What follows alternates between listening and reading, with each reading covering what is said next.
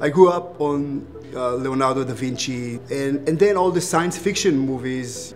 And throughout my life, I had this experience that everything that I saw and I believed in that, I was able to create.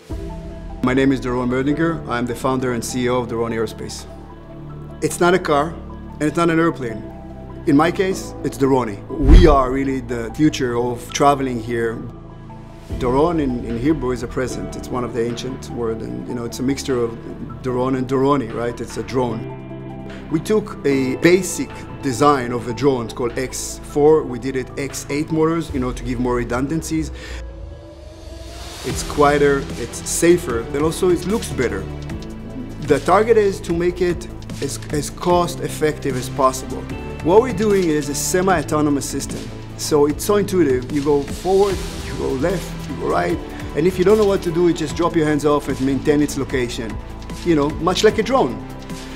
Why not use all these technologies that are already proven to be working for us for the last 7, 8, 10 years? I sold my house back at the beginning of it to finance the team about 6 years ago.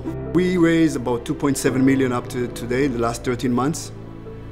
We couldn't ask for a better place to start this thing for Florida. First of all, Florida is one of the biggest, if not the biggest, aviation hub. And the weather is good. It also lets us test a situation of wind and water and high temperature so we can bring a better product to the market. You see that design, it's going to be improved. It's not going to be exactly like this, it's going to look better and it'll be more effective. But the conditions will enable us to bring a safer product to the market. We started testing, started tuning it, hovering testing and tether testing, what we call. We already started working on the P2. The target is to get the P2 in August. The P2 will be a huge leap from what we're doing here. And hopefully then the P3 will be the go-to-market product. I'm holding everything that by the end of 2024 we start delivering the first units. This is the generation of the wheel. You're still using the rubber meets the road.